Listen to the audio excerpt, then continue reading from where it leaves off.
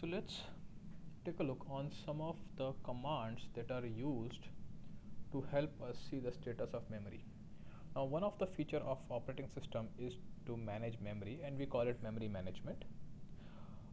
In Linux, the system is having something called a RAM as well as a swap.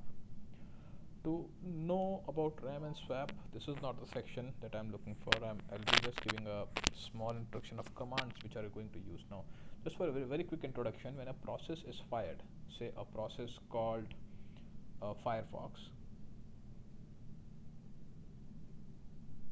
is fired, it will take some memory allocation. Okay, so for example, this Firefox has taken this amount of memory allocation in the physical RAM, and once there is a request to add more and more processes on the box, okay, the RAM will keep getting allocated with different processes. This is process 1, 2, 3, 4, blah blah blah.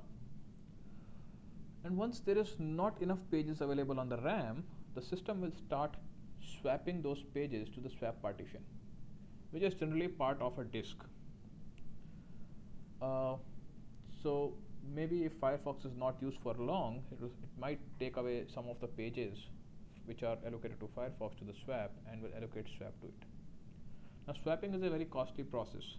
So especially when we are running applications like databases, and if swapping is happening with the pages used for database, it becomes pretty costly for the instance, and the performance can degrade.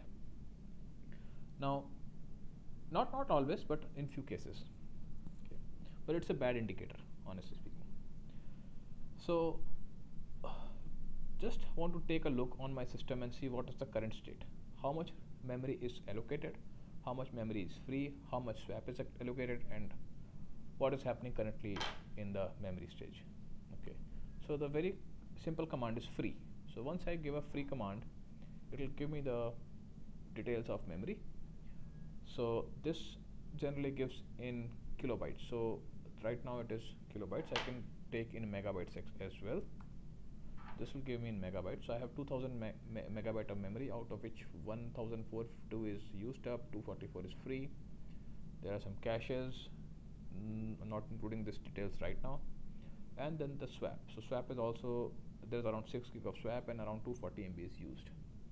Now, so free is one of the command that gives the information. Another command is cat/proc meminfo. So this will give some more details as compared to just free. So it will give you some more details about the memory total, memory free, memory available, buffers, cached, how many active pages, how many inactive pages. So no, these are not covered in this introduction, but this is just to give you a look around and feel like. So cat proc meminfo is a powerful command and gives a lot of information about your memory. Another command that I would like to show you now is to see the current status, how memory is being allocated. So the command is vmstat, that is virtual memory stat -1.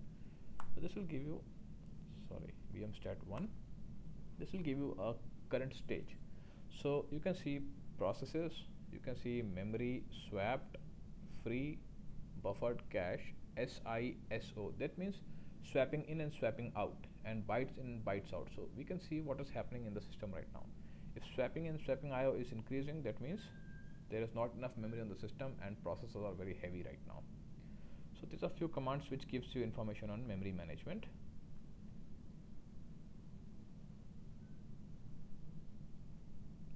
Yeah, so I covered almost all the commands here. Basic commands for memory management.